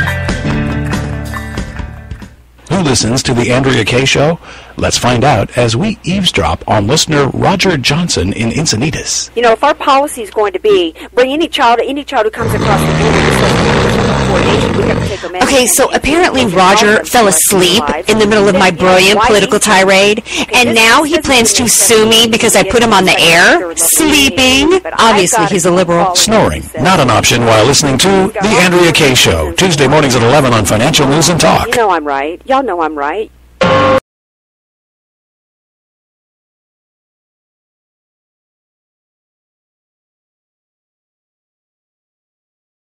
Many argue today that the Constitution is outdated because it addresses problems peculiar to the 18th century. Some parts of the Constitution do read rather quaintly. Consider the injunction against titles of nobility in Article 1, Section 9 of the Constitution. But is that so outdated? The purpose of the injunction is to prevent the government granting special privileges to some for partisan reasons. This strikes at the heart of the rule of law. The crony capitalism so common today is a place where the government bestows favors and tax dollars on some businesses to give them a leg up over others. This is exactly the kind of thing the Constitution was meant to prohibit. The Constitution is not so outdated after all. This Constitution Minute was brought to you by Hillsdale College. To join the national conversation on the Constitution, go to constitutionminute.com. And ladies and gentlemen, welcome back. No, not yet. Hold on. Screwing it up here. Where the hell is Sacco when you need him? Welcome back to the Sackheads Radio Show. Live at the SHR Media Network. Pulling into the last 30 minutes around the show. We're in the last turn. We're heading down the home stretch. We're nailing it. Where is Sacco? We're tacking it. I think we're push pinning. We're scotch taping this show tonight. I'll tell you what. We are scotch taping it together. I can't read the last topic. I don't have my glasses. It's your topic. Is it really? So yeah. So the Navy is investigating. The lieutenant commander who used a weapon to fire back at the Chattanooga gunman, who's the one that was shot and killed 5 servicemen. And they said that charges are not completely ruled out at this point. Yeah. The man is a hero. Right. He engaged a terrorist to try to save lives. And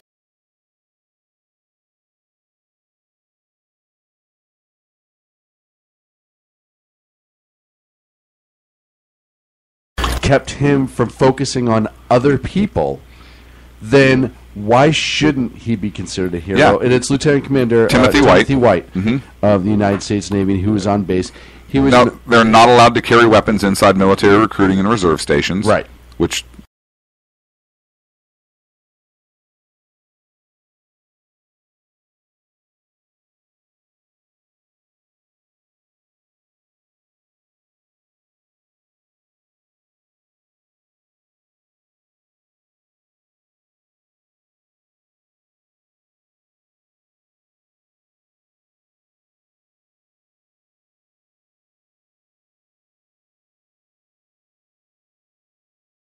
to assault his installation.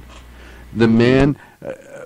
he defended his post. I understand the letter of the law. But I think he defended his post. Absolutely. And could he not find a regulation that allows him to defend his post? I hope so. When fired upon? I hope so. I don't know the regulation offhand. I don't either. But I'm saying, I would imagine there's a regulation that, hey, if you're fired upon, you can return fire and defend your post. I don't know that there is. Well, and I don't know what the specifics of that would be, but that would seem like a logical defense to me. Right, and a lot... listen, you know what needs to happen? And we do have a fundamental right to self-defense in this country. We do. But you know what really needs to happen? Is that Secretary of the Navy needs to come out and say, yeah, he's not being charged. Let's move on, please. Right.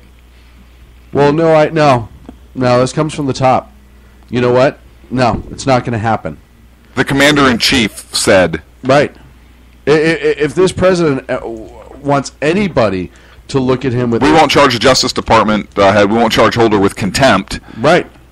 What makes you think that we're going to charge this hero for defending his post?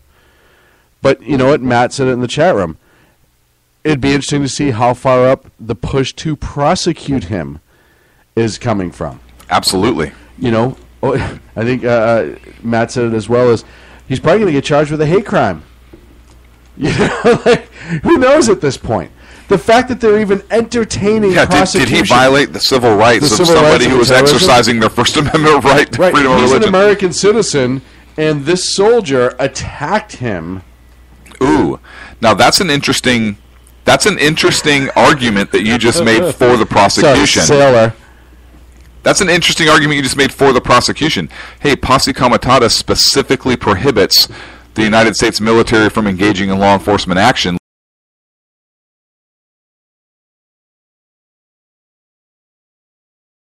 The military on a United States on an installation on a United States citizen because he was performing a law enforcement function.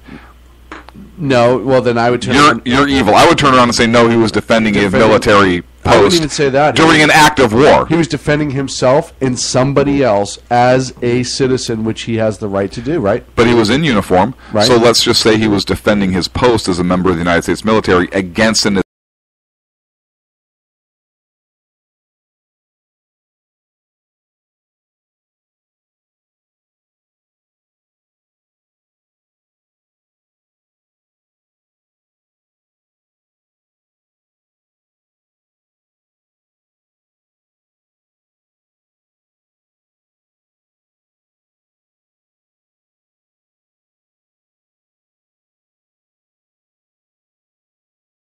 Or picked up rocks and threw it back at him.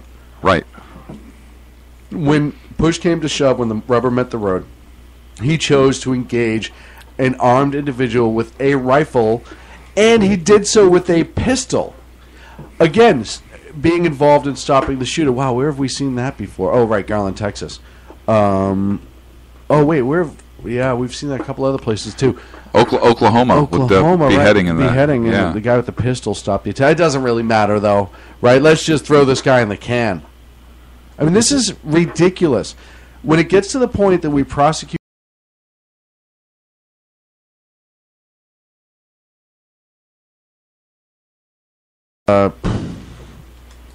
5 days on the beach because you weren't supposed to have your gun on you.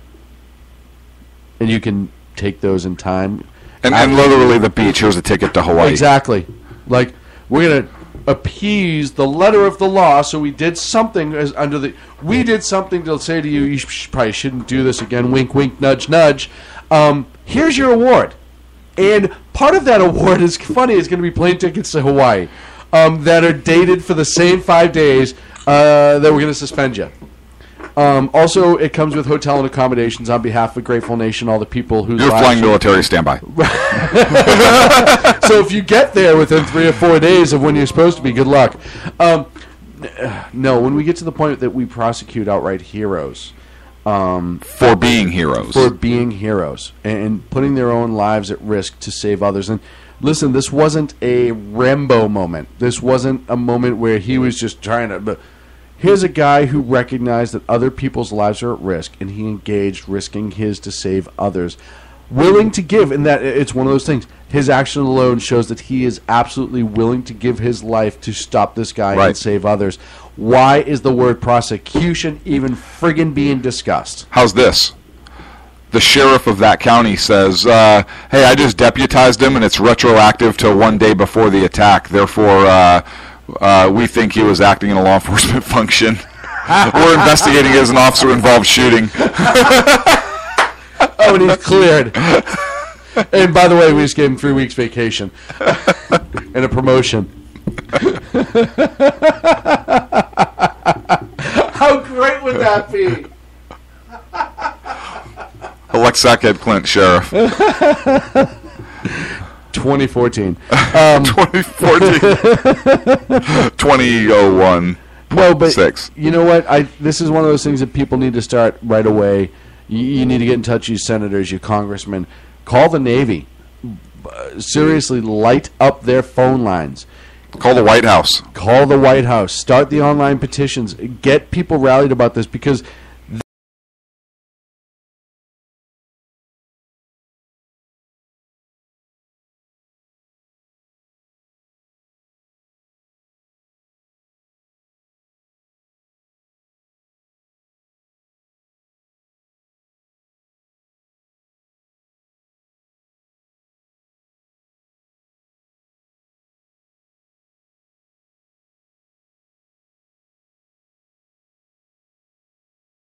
not enough people are standing up and pissed off. This is ridiculous. Absolutely ridiculous.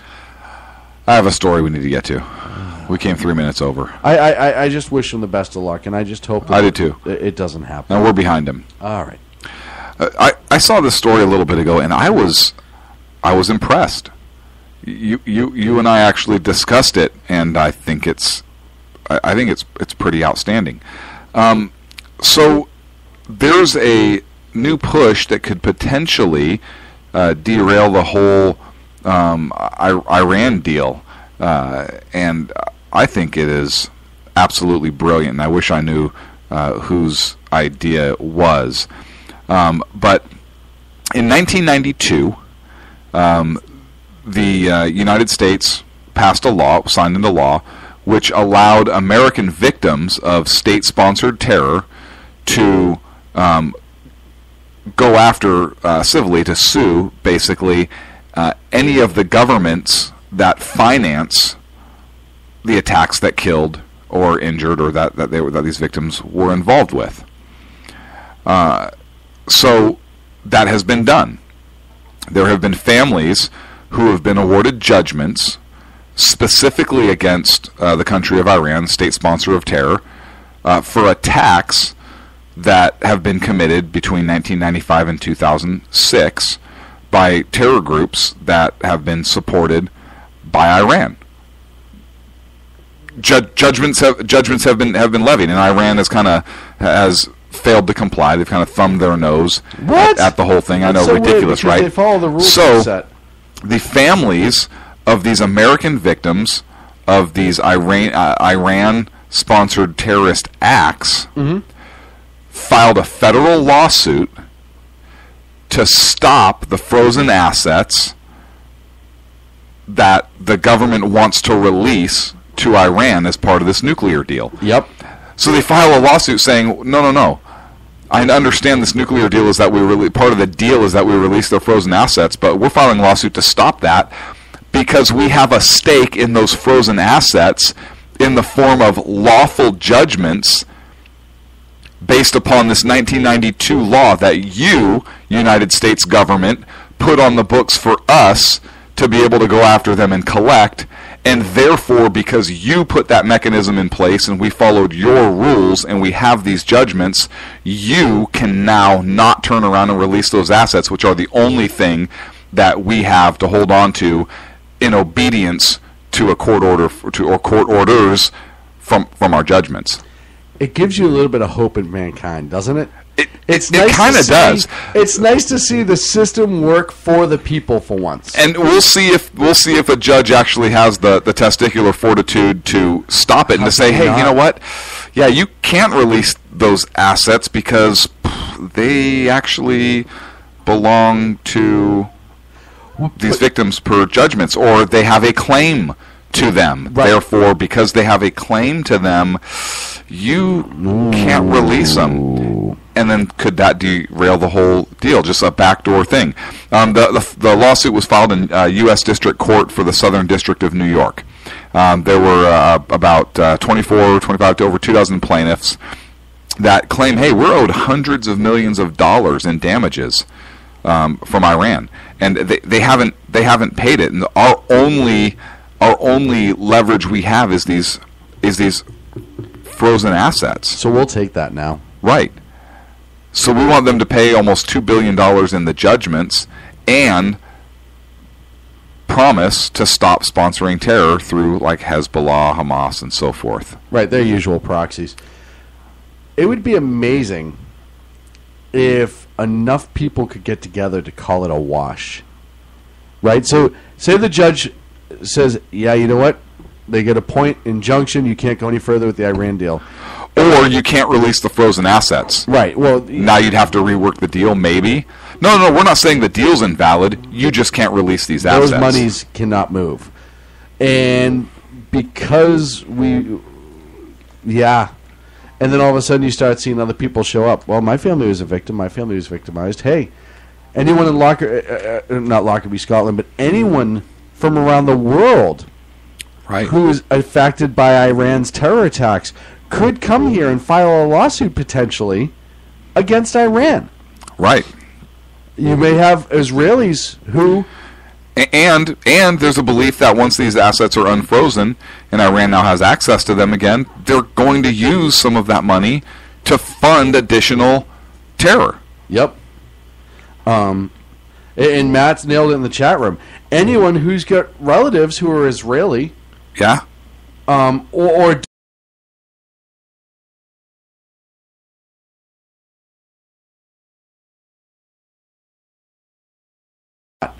why not get on board? Why not completely use this to bankrupt this portion of the deal with Iran? And more importantly, you know what? Our justice system for something like this, which things like this, because it's almost like the False Hope Society. Right.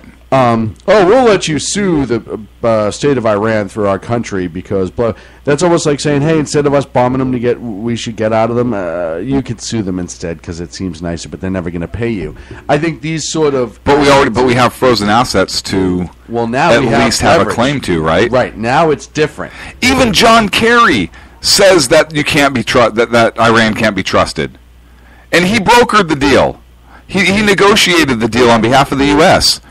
Yep. Kerry said, quote, I operate on the presumption that Iran is a fundamental danger, that they are engaged in negative activities throughout the region, and that they're destabilizing places, that they consider Israel a fundamental enemy at this moment in time. So the guy that negotiated the deal on behalf of our country... What do we get out of it? Right.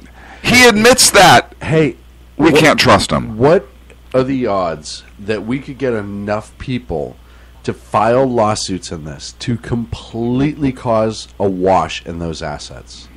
I don't know. You have how many victims between 95 and 2006, and the judgments are about $2 billion. We're talking about approximately $100 billion in frozen assets. Yeah, but what if people or frozen funds?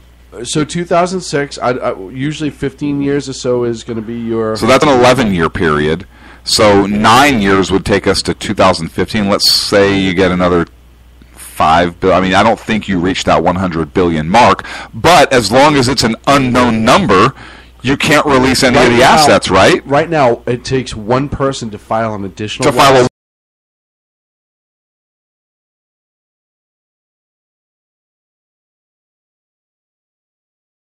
And then just before they come to another...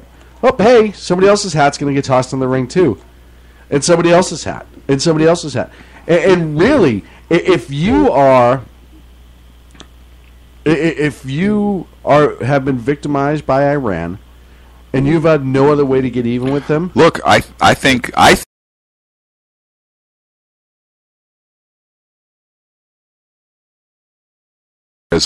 that they have caused. Therefore, is not every American citizen potentially a victim, even if only emotionally affected? Ooh. I'd like to file a complaint against the state of Iran on behalf of the American people for years. Class action lawsuit. Class action lawsuit. We're scared. To the tune of how much money's left in the pot? Doesn't matter. Let's go above the pot and negotiate it down to what's left in the pot. I want to make sure that the people who were physically harmed over there... First. Absolutely. Yes. Take care of them. Anyone whose name didn't make the list, we'll figure that out afterwards, and we'll have a foundation set up for that. Right, we'll just contact the Census Bureau. Absolutely. We'll attach the census report as the list of plaintiffs. And then... And then they can opt out. The Census Bureau and have an opt-out system.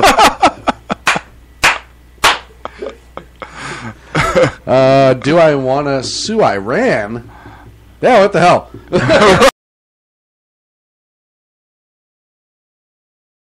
In the United States, what's the population? 316, 318. So at $1 billion a piece is how? Guess who just walked in, ladies and gentlemen? It just got a whole hell of a lot hairier in here. Hey, sweep up that sawdust. Hey, were you just rolling on your back in the corner of the cage all night? What's going on? Sawdust just trailed you in. Come on, there's a good point that we got to stick. We got to stick to it. So let's say if we do $1 billion a piece times the population of the United States.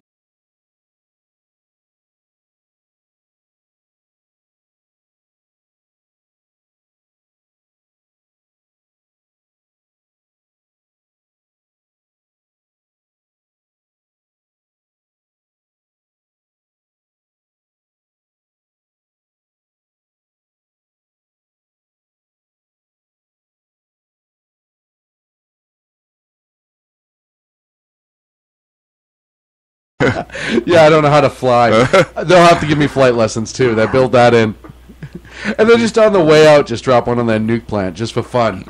No, fully armed. I wasn't supposed to push that button. Fully armed. Sorry, I'm still learning. Fully armed, just like it came to you. That's how I want it back. Oh, that would be so great! What a brilliant idea you had. Which is the more brilliant idea, that or Urban Dictionary roulette? That's a tough one. That, because you know what, is Urban Dictionary roulette's funny.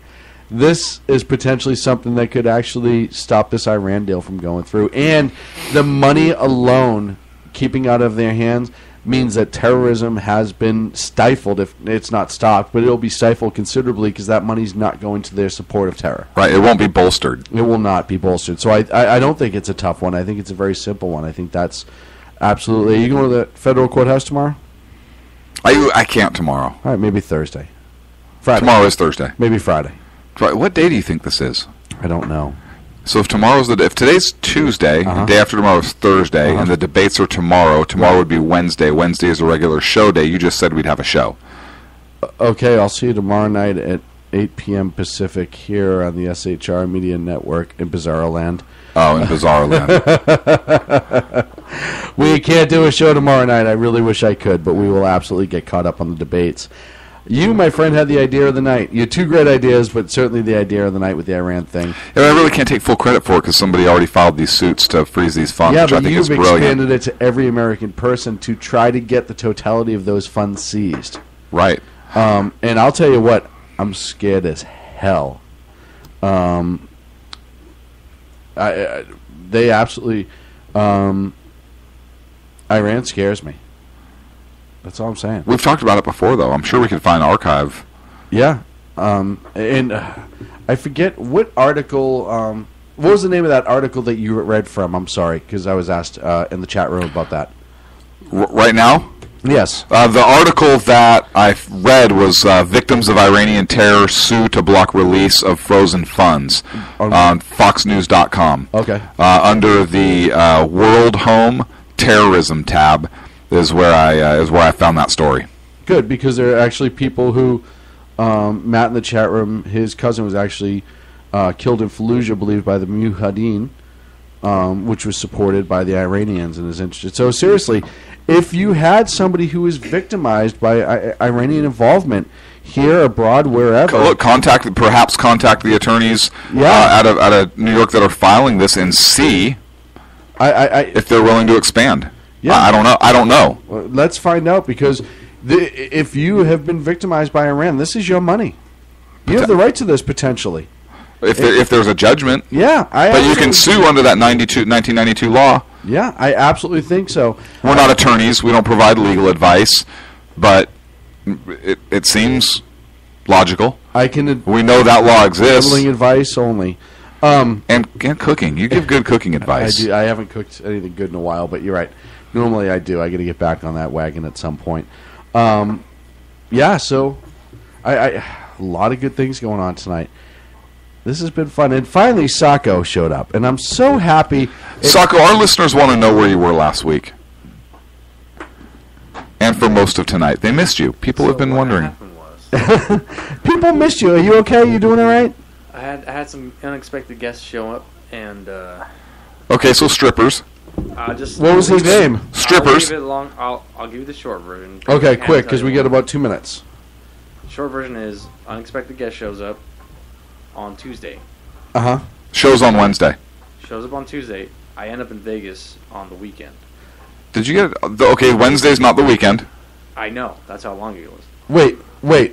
What? Now I come back in town Monday, and now I'm back here again. So hang on a second. So if they came into town on Tuesday, and you left for Vegas on the weekend, you were still in town on Wednesday.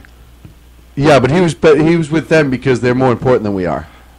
What happened? Oh, did your cell service go down? It must have been broken, actually. Because I didn't get a text. Maybe our service went down. Maybe ours did too. I texted you last week, but my phone did die a few times. I did get your messages. Wait, were you back in Vegas after we just got back from Vegas? Guys, I can't really talk about it. You suck. Did you get a phone call inviting us to Vegas? Nothing. Did you really? get anything? No. I couldn't even get a response. I didn't even get a response about, hey, guys. Last week. Are you alive? Not even in Vegas, right? 2 words. Right. 2 words. Six letters and a space. All he'd have to say is Vegas. In Vegas. I'd be like, all right, cool. Right, Vegas. That's all I needed, but he doesn't even love us enough. Or V-Town. Well, you know what's funny? What happened? You see, Sacco, you know what's funny is when there's a brotherhood, you're supposed to do things for certain people. You need to watch a series called Band of Brothers. It's essentially kind of like this, but not really. I didn't sleep for like 3 days straight. Ladies and gentlemen, that's it here for the Sackheads Radio Show live on the SHR Media Network. We did find Sacco, which was one mission objective we had tonight. That's the right mission objective completed. We'll be back next Wednesday. And actually, I'll be off. I think Clint's going to be here next Wednesday at 8 p.m. Pacific. And tomorrow morning, check out Dan Butcher and Jersey Joe. They're going to be sitting in on the Edge of Liberty tomorrow and Friday for me, and most likely next week. They just don't know it yet. We'll talk to you later. I appreciate everyone being here tonight. Have a good rest of your evening. Are you by phone next week, or are you just totally out? I don't know. I'm going to try. Is Sacco going to be here next week? I don't know. We got to because I can't turn the power. I can't turn this thing on. No, I know you tripped over the light switch. The best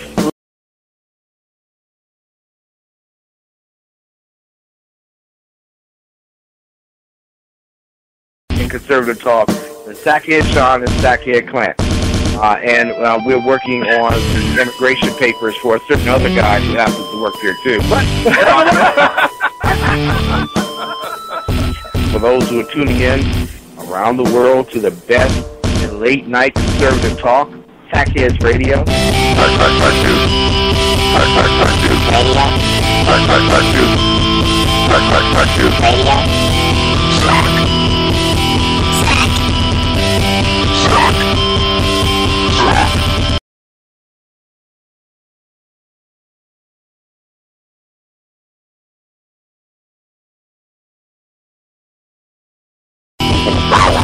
And in this web was a large, I'm pretty sure it was the biggest spider I've ever seen.